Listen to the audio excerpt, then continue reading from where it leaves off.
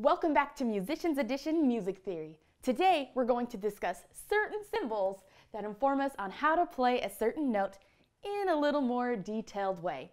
Ready to learn about articulations? Let's go!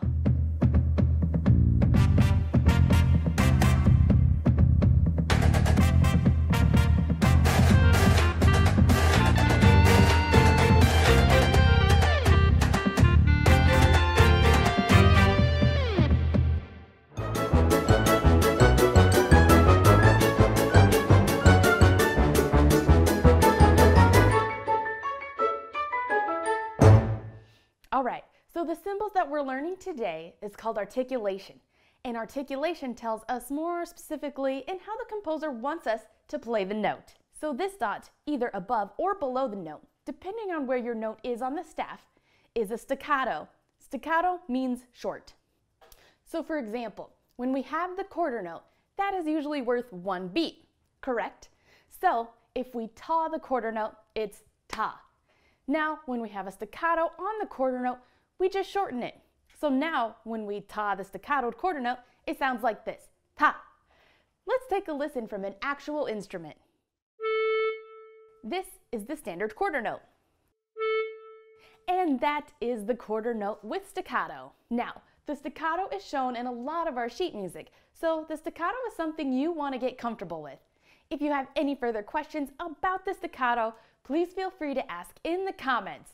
Okay, let's move on to our next articulation. Now, if you see this little less than type sign above or under the note, just like these, this is an accent. And an accent tells us when to play the note with emphasis.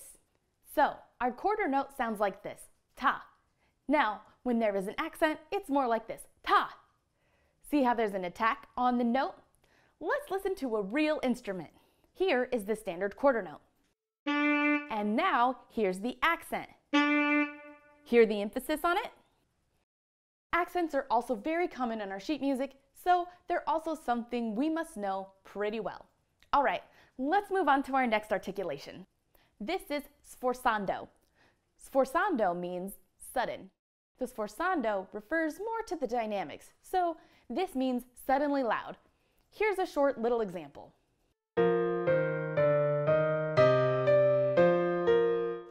I don't see the sforzando as much as I see the others, but it's still worth making the mention of. Alright, next we have these lines either above or under the note. This line is tenudo. Tenudo is the opposite of staccato.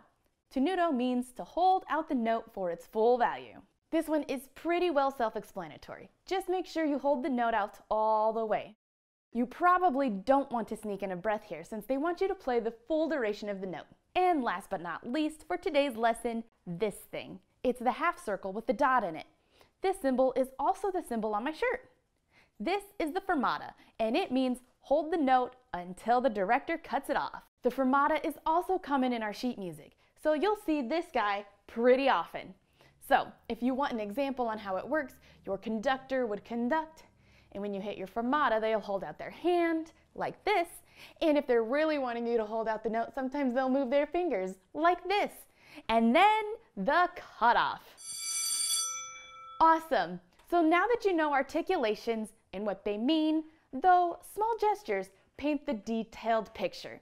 If you have any questions on articulations, please feel free to ask in the comments.